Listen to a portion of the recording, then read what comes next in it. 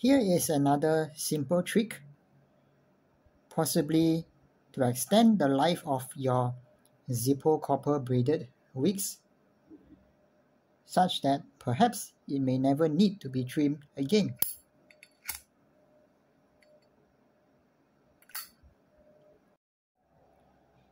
What I did was simply to fray the chimney end of the wig and press it flat such that the broad side of the wig is facing square towards the flint wheel.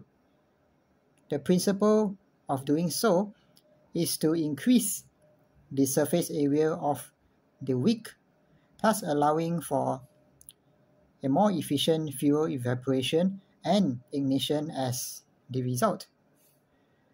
Noting that I did not pull the wig up very long, by doing so, a short length of the chimney wig will be sufficient. So far, this end of the wig has run through 2 Zippo flints. As of now, it is in fact running out of fuel in the insert.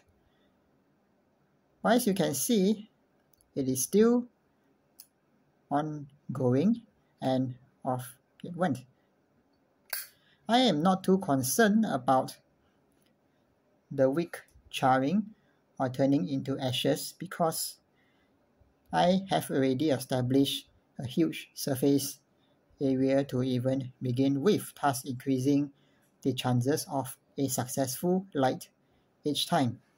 Alright, thanks for tuning in. Hope you enjoyed this trick. Do stay safe and have a great one.